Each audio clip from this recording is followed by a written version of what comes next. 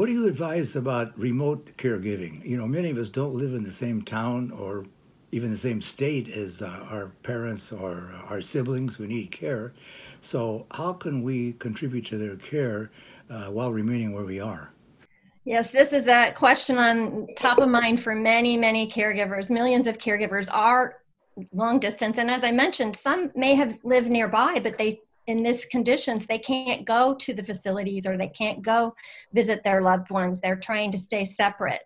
So when you are remote caregiving, I think first of all, you need to communicate with, if your loved ones are living in a nursing home, an assisted living, or a group home, or even an independent living facility, you want to communicate with the administration, and you need to ask what safety precautions are being taken.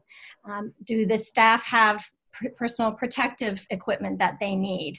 Is anyone been diagnosed with COVID in that facility?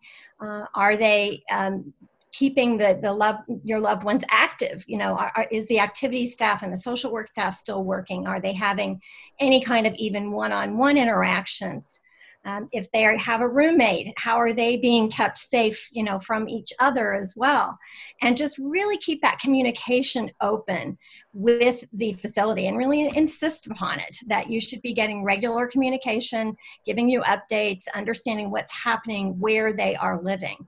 You can also ask about ways that you can communicate with them.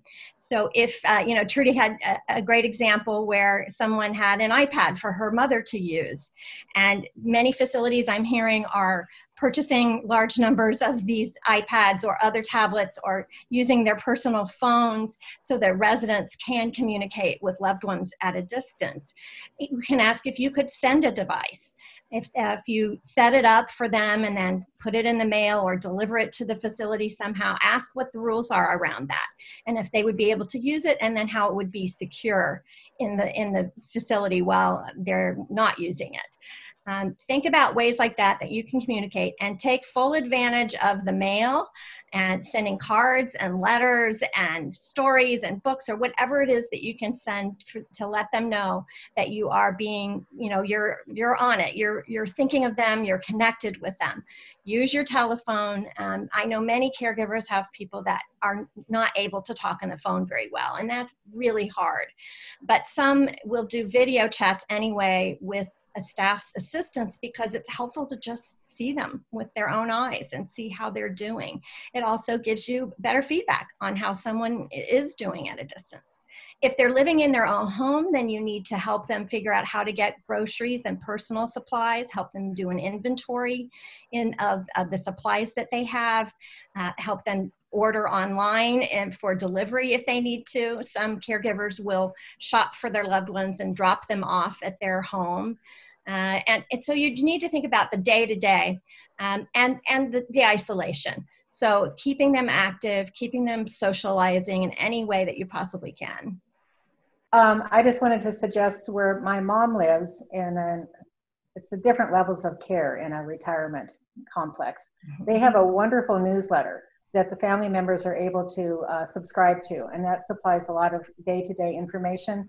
For example, they were testing some of their staff and some of their residents, and they keep us up to date on the testing and all of the precautions that are going on, and changes in visitation, mail delivery, if you want flowers delivered, all that kind of thing. And also a direct line to the executive director of the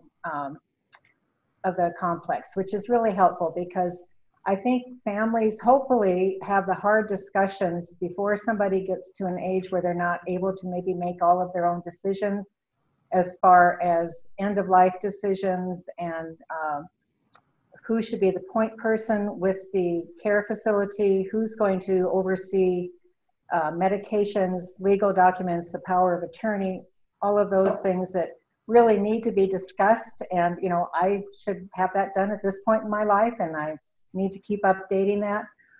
So those hard discussions, like who's going to be in charge of the finances, are things that hopefully families can discuss before it's beyond the point that they should have discussed it earlier. So I just really suggest being in contact with one another in your family, your siblings or other relatives, and make sure that everybody's on the same page as far as how these decisions are going to proceed.